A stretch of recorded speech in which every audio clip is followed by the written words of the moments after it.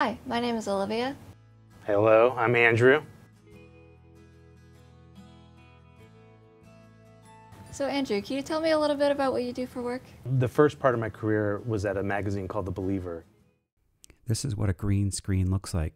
The video team for the Tradeswind project interviewed Andrew Leland, who is visually impaired. Andrew is an author and a journalist. Olivia and Victoria, who are both visually impaired, led the video team. Victoria has an interest in becoming a filmmaker, while Olivia is interested in becoming a therapist. In this project, Olivia and Victoria explored the 6 career categories. Olivia and Victoria met with me, Cameron Adibi, to research people who are visually impaired and have film and counseling careers. First step was creating a storyboard with different shots they would like to capture during production. In film, there is pre-production, production, and post-production. Here, Victoria is capturing B-roll with Andrew's help.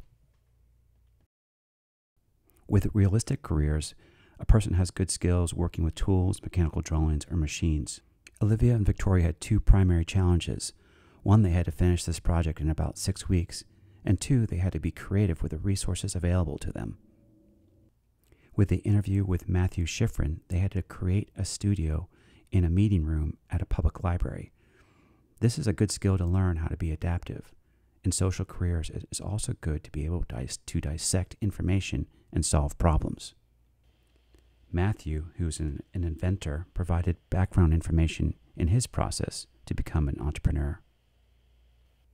Filmmakers require enterprising skills to sell their ideas and to get funding for their film projects. Olivia and Victoria, who are both very creative, have good artistic abilities in creative writing, drama, crafts, music, and art. In conventional careers, it is good to work with written records and numbers in a systematic way.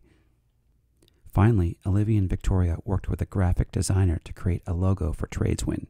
This required giving feedback to the designer. The first draft had a cane for visual people. It took multiple versions until we had a logo that represented our project.